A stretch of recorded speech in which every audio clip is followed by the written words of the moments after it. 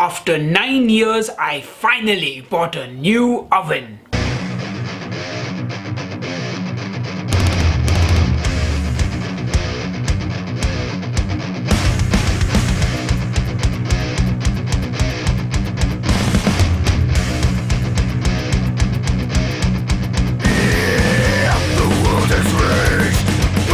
Horns up and welcome to a brand new episode of Headbangers Kitchen. My name is Sahil, and if you're new to the channel, we are a heavy metal cooking show that's keto all the way. Now, I recently announced that after 9 years, I was getting rid of my very famous and popular oven, and you can click here on the I button and watch my video about it. Now, I finally bought a new oven, and after doing what I thought was a lot of research, I went ahead and bought the Bajaj Majesty 50-liter digital oven.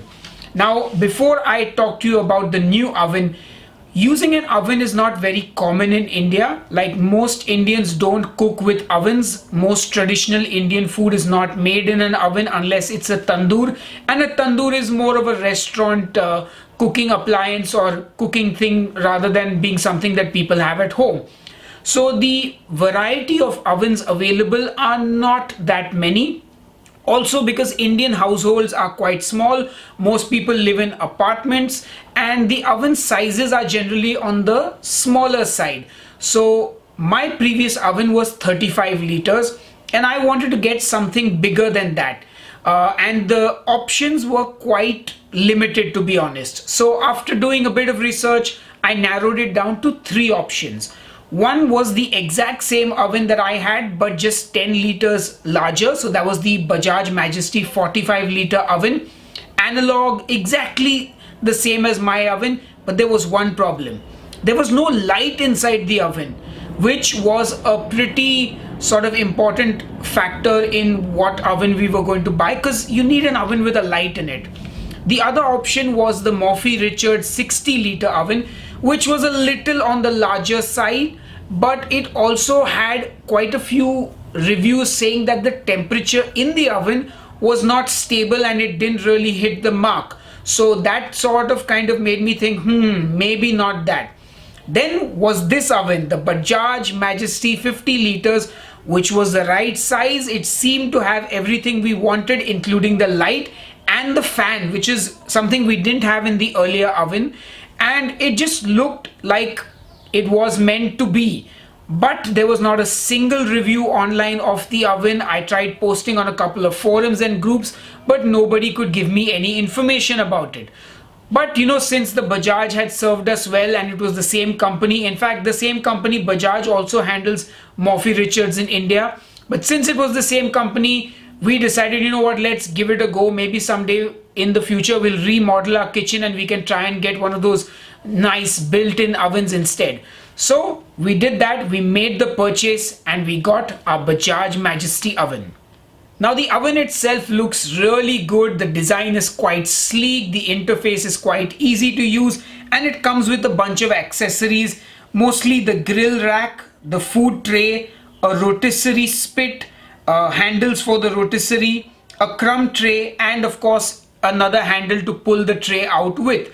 So you get the standard accessories along with it. So the first thing we noticed when we bought the oven was that it only goes to 230 degrees Celsius, which was something, somehow it slipped my notice when I was reading the specs of the oven, because that was another thing we really wanted, an oven that can go to 250 degrees Celsius, because we like to make pizzas and sourdough bread, and this is a problem.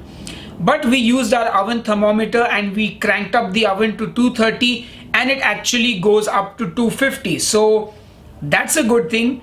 But that also means in general the oven is 20 degrees hotter than the actual temperature that we set it at, because we tried setting it at 170 but it eventually went up to 190. So there is a bit of temperature fluctuation on this oven that we are going to have to get used to and adjust as we cook things. Now this oven also comes with a bunch of presets. It's got the toast function, the bake function, tandoor, rotisserie, defrost and pizza. And it's got the option of turning the fan on or off when you're baking with it. Now while the oven looks good, it functions and I'm going to be able to use it, I definitely wish there were some reviews of this oven, and I wish I had maybe gone and seen the product before ordering it online. But yeah, there are some problems, and a lot of those problems are with the limited functions on this oven. So while on a normal oven you can just crank up, the temperature as you like, because this is a digital oven and there are presets, I actually have a few issues with adjusting the temperature, and I'll tell you why. So for example, the toast function, you can't adjust the temperature. There are just 3 preset toast settings which you have to switch between. The bake function is the only function where you can actually control the temperature. So there's no option for me to switch between the top grills like a broiler and the bottom one.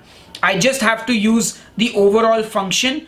And the bake function, the problem is you can only go up and down by 10 degrees, which is a bit ridiculous. So if I want to bake at 175, I can't. I can do 170 or I can do 180, which is a huge problem. Sorry to butt in like this, but I just went to the manufacturer's website and checked the specifications of the oven, and it actually says that it goes to 250 degrees, and it also says you have the option of choosing the upper coil or the lower coil while heating it. So yeah, I just checked it, so I'm just inserting this clip in the video. Anyway, back to my review. Then you have the tandoor function, which is a default temperature of 230 and you can't adjust it.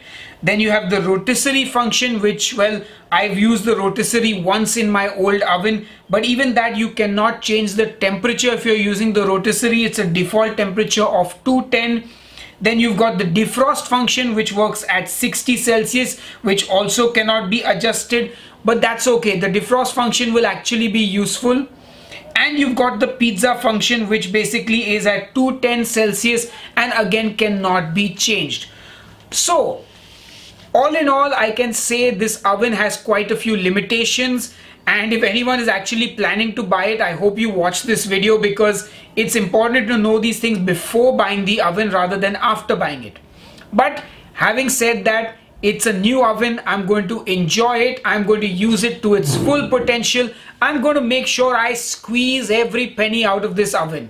Now this oven I think costs about 15,000 Indian rupees, which is about $200.